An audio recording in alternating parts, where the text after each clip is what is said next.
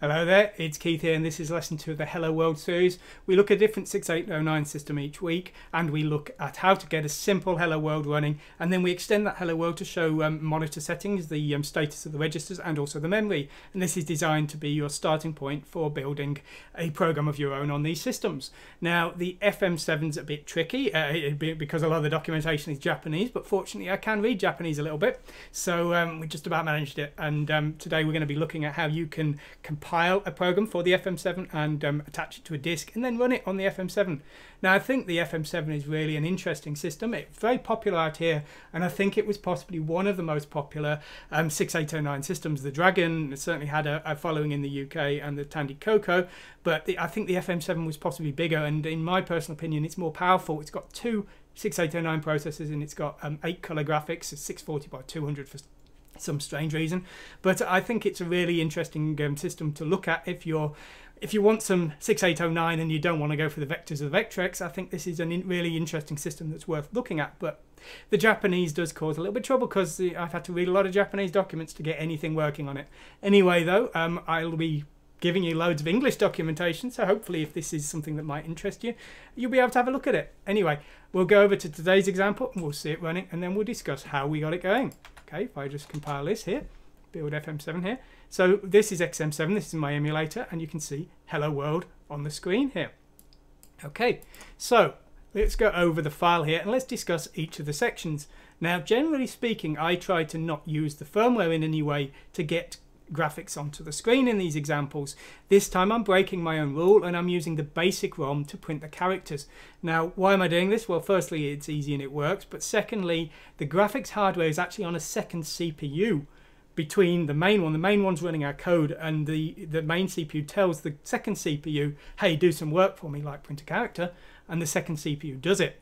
The main CPU can't get to the graphics RAM at all, so whatever I do, I'm going to have to use some kind of intermediary to get to the graphics RAM. So I figured in this case, there's no real negative to doing this, not for the purpose of today's example. And it's so easy, I thought we'd sort of allow ourselves to use the basic ROM a little bit and get us out of this hole, because otherwise I'd be explaining about 2 pages of programming for the graphics and the sub CPU. And we're going to do that later, don't worry about it. So anyway. So yeah, we're cheating a little bit there, but let me off. Now, the file format we're creating here is known as a 2BO. This is a binary file, and it's got to be in this format to attach to the disk, otherwise it's not going to run. Now, the format, I would suggest you leave all of this the same, but if you want to change it, I'll explain it briefly. Our program is being loaded and executed at memory address 2000, and the header is 21 bytes here. First, we have the file name, and the file name for today's example is prog, so that's there. Now this is now the format definition, and this has got to be fixed, as is this. You don't want to change these, otherwise your program won't build. You've then got a size. We're calculating this from these labels here. We've got a program start, and we've got a program end here, and these calculating the length. And then we've got the load address here, which is the start of the code, which is of course memory address 2000. Now at the end of the file as well, there is a footer, FF00. The address of the start, which is the execution address, but it doesn't work. I couldn't get it working. The way I'm loading is different. We'll discuss how I'm loading, but the execution address, although I've put it in, it doesn't actually execute. Don't know what that's about, but anyway. And then an end of file data here, 1A here. So that's the footer and that's the header. And as long as this is all correct, our program will run. If it's not correct, we're going to get some kind of nasty error. For example, if I take this byte out here. Oh no's. So yeah, you gotta make sure the file format's correct, and that is a valid header. And I had to faff around. I found some tools online that would build files that didn't quite work very easily, and then I had to reverse engineer the file format a little bit. But that's the valid header. You'll notice we've got this padding off command here. This tells my assembler not to align things to words, otherwise it would start adding zeros to lines. So that's a pain. So I turn that off.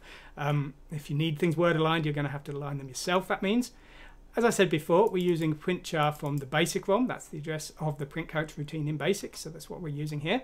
Now we're extending print char to be a print string routine. Now my tutorials always use 255 terminated strings. I know people might not like that, but I don't really care. That's what I've used so far in all my tutorials, and being as I've covered about 20 5 odd systems. I'm not changing now, so if you don't like it you can change it, but if you follow my tutorials you're going to be seeing 255 termination, I'm afraid.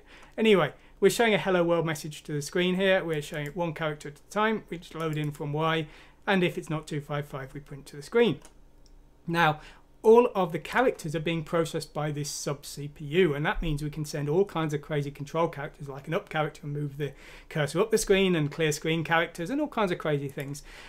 Here though, for new line, we're just sending character 13, character 10, very classic, and that will be processed. I think basically the sub CPU is treating it as a terminal emulation. There's even color commands and all kinds of crazy things, but we're not going to cover those at this stage, and we're going to go later on and look at all the hardware tricks we can do in a different lesson. So that's our new line command, just printing 2 characters, and that's really all there is to this example, because thanks to that basic ROM doing the character printing for us. So that's our valid file, and let's see how we assemble that. Well, I use Mac OS, which is called asw.exe, and that's what I built all of my 6809 tutorials with. Build file in this batch file is the source file, so that will be the hello world.asm or whatever you've got. 6809 CPU, we need to specify that because Mac OS uses lots of different CPUs.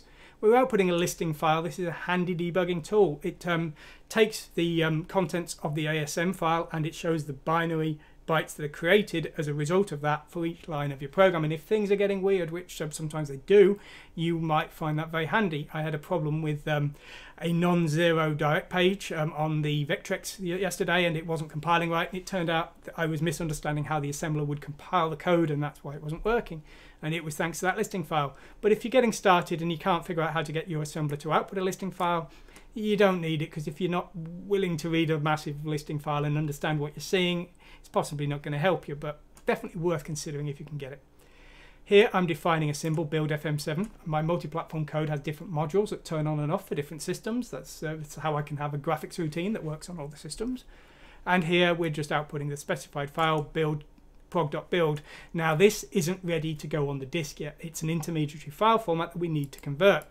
Now if everything goes okay there, we're then going to convert that to raw binary with p2bin. Here's our source file, and here's our destination, and I'm just specifying to pad with zeros, but you don't actually need that. You could take that out, it still seems to work fine. Okay, now I've got a template disk ready for our work today, so I'm copying that template disk and I'm using that as our boot disk here, and then I'm using a program called FM from FTools, which I didn't write. I can't take credit for that. There's a link to it on my website though if you want to see the original Japanese website. And we're basically adding prog.2bo to the startup disk here. That's the startup disk that we copied it here. We're then using an emulator called XM7, and we're mounting that startup disk. Okay. Now XM7, the version I'm using is Japanese. There may be English versions, but I've decided to use the Japanese one because I wanted to have the latest. Now one thing you do have to make sure is you've got basic selected here, because if you select DOS and if you reset, where's the reset? Well, now it won't start up right. So that's something that might catch you out if your emulator has got messed up. But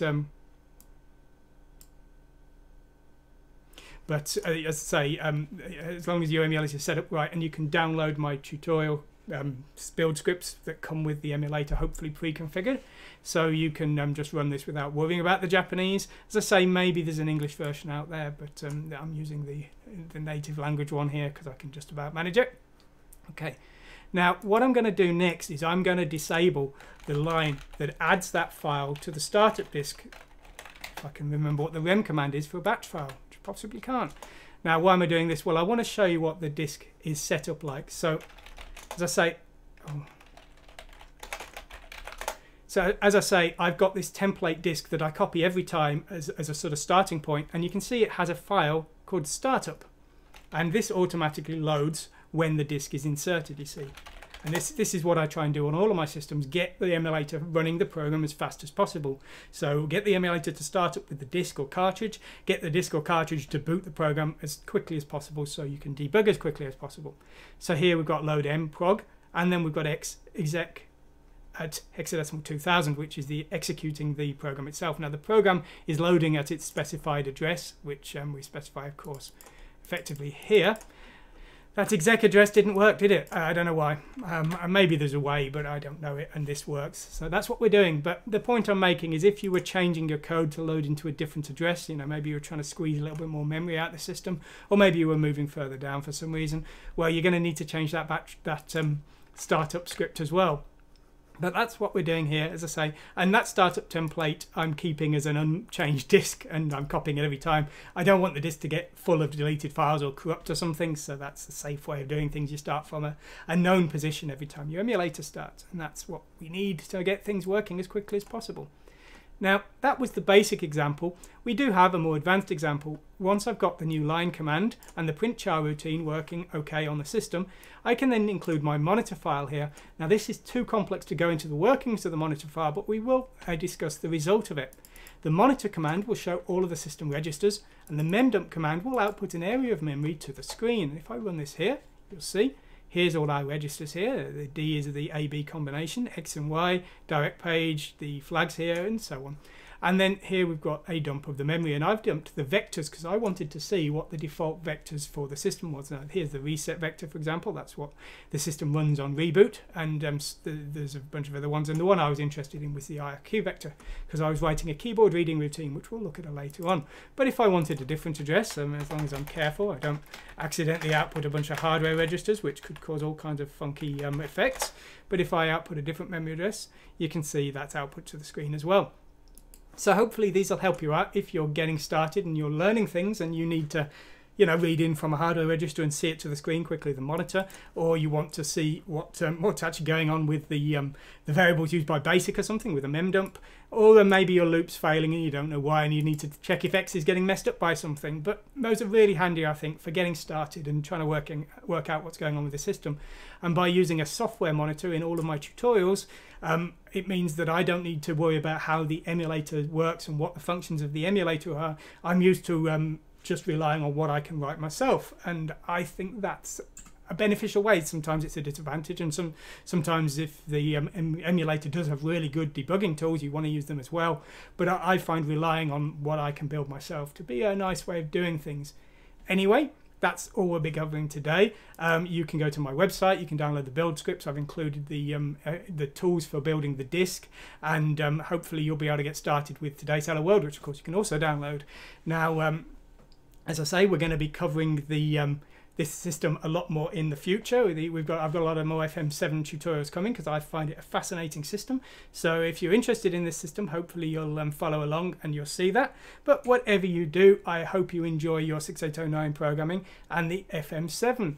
Thanks for watching today, and goodbye.